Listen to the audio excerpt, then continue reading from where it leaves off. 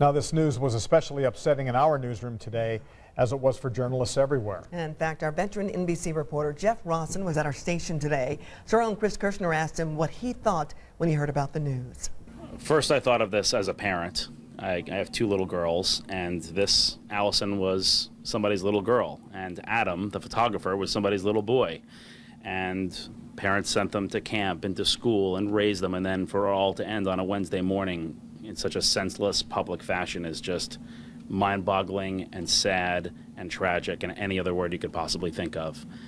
Then I thought of it as a reporter, somebody who's, like you, gone out and done live shots at the Chamber of Commerce in different cities, and you go to dangerous places. And yeah, when you're in dangerous places as a reporter, you think, okay, something could happen here, this could be dangerous, but who would ever think of this when you're on a feature story?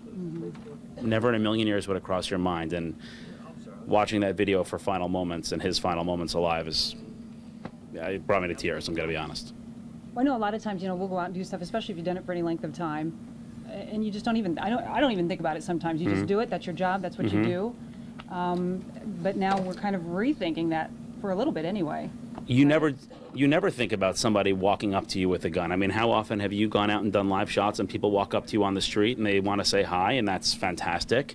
But now we have to go through life. This is sort of this is a marked day now. From this point forward, we're all going to be looking around saying, who's around me? And that's even beyond what we had to deal with before.